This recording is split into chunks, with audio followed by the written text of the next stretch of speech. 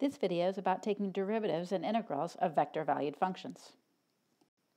In Calculus 1, we took the derivatives of real-valued functions, y equals f of x, and we found that f prime of x, evaluated at an x value a, gave us the slope of the tangent line at x equals a. We first evaluated derivatives by a limiting process, taking the slopes of secant lines in between a and a point close to a.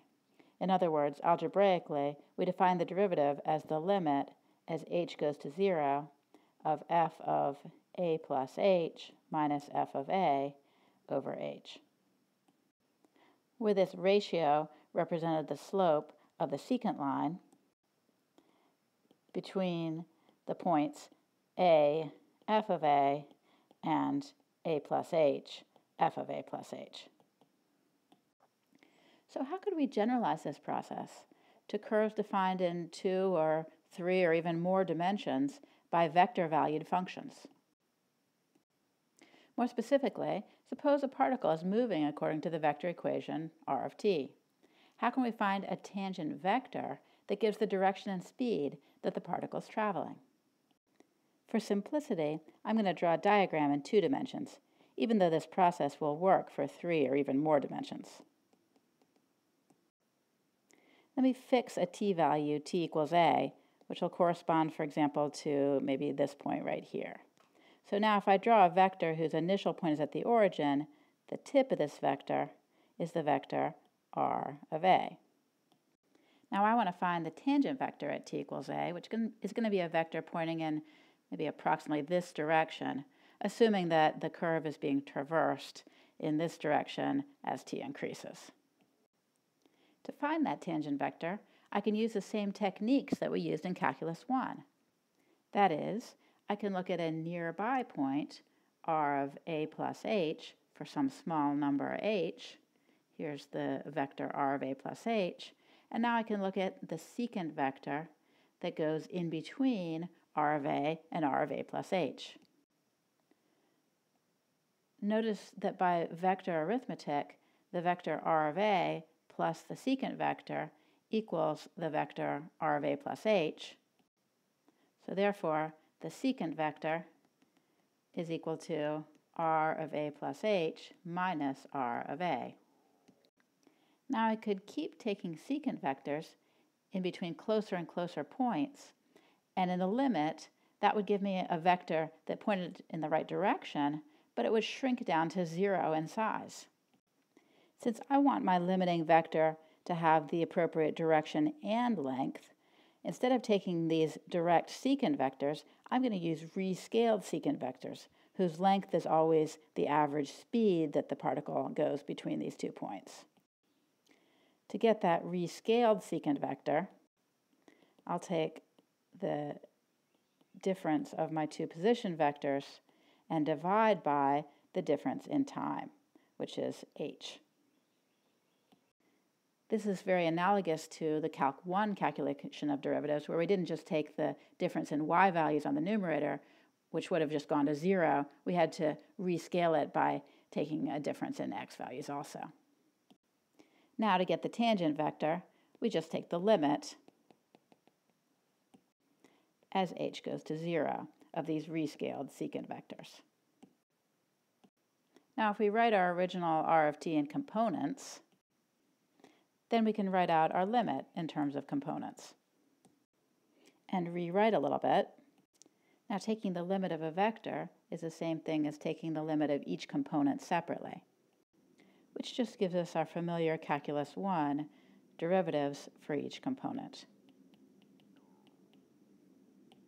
Therefore, the tangent vector at x equals a can just be found by taking the derivatives of each component at x equals a separately. This holds for vectors in 3 or more dimensions as well as vectors in 2 dimensions. This quantity is called r prime of a, and it's also called the derivative of r of t at t equals a. To summarize, the derivative of the vector function r of t is the same thing as the tangent vector, and it's defined as the r dt, or r prime of t, as the limit as h goes to 0 of r of t plus h minus r of t over h. If r is given in components, this time I'm making it a three-dimensional vector function, then r prime of t can be computed by taking the derivatives, the ordinary Calc 1 derivatives, of each component separately. The derivative of a vector function is a vector. Again, it's the same thing as the tangent vector. As with any vector, we can normalize the tangent vector to make it have length 1. That's called the unit tangent vector. It's denoted with a capital T, and we get it by taking r prime of t and dividing by the magnitude of r prime of t. Once we have a tangent vector, it's not too hard to find a tangent line. The tangent line is going to be the line that goes through the point r of a in the direction of the tangent vector. If the vector function r of t is given in components, as above, then the point r of a can be described in terms of those components at a, and the tangent vector r prime of a can also be described in terms of the derivatives of those components at a. So the line through this point with this direction can be given with parametric equations x equals f of a plus t f prime of a, and y and z similarly. We can write the same thing more compactly if we want with a vector equation. I'll just call it w of t equals r of a plus t times r prime of a. This is exactly the same information. The components of w are just the x, y, and z coordinates of the line. Let's try an example with a vector function whose components are given by t squared, t cubed. To find r prime of 1, let's start by finding r prime of t. We do component-wise differentiation, so that's 2t, 3t squared.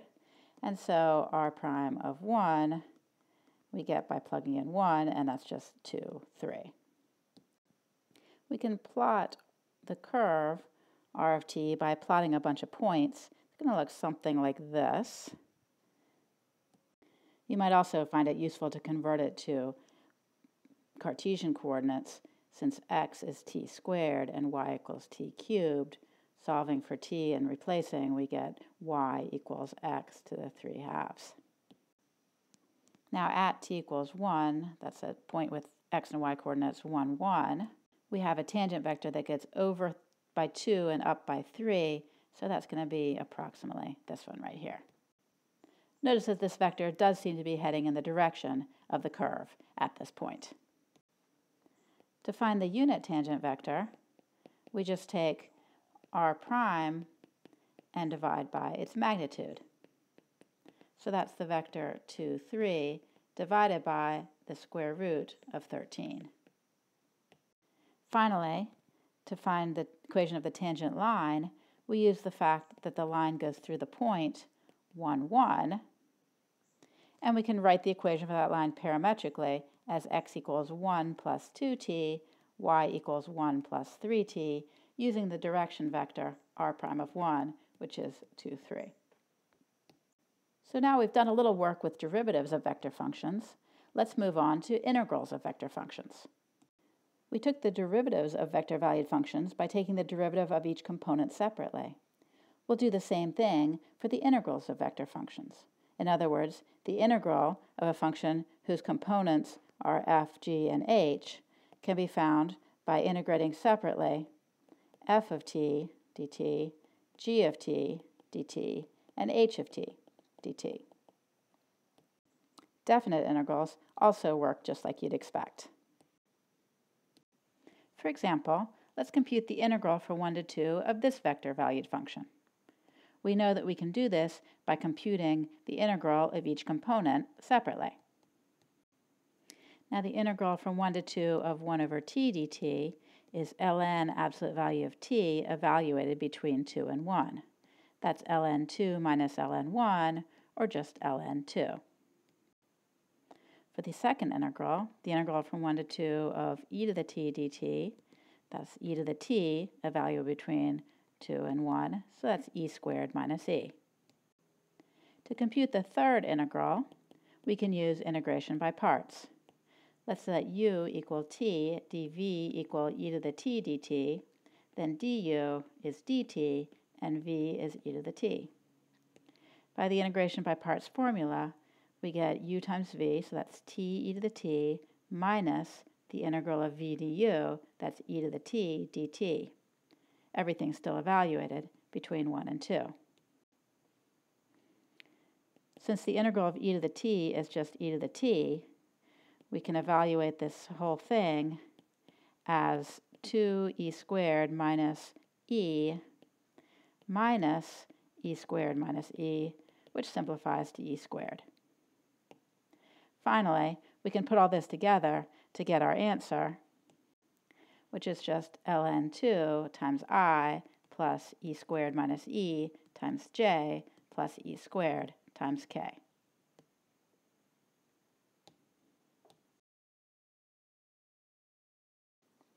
In this video, we saw that we could take the derivative of a vector-valued function by taking the derivatives of each component separately.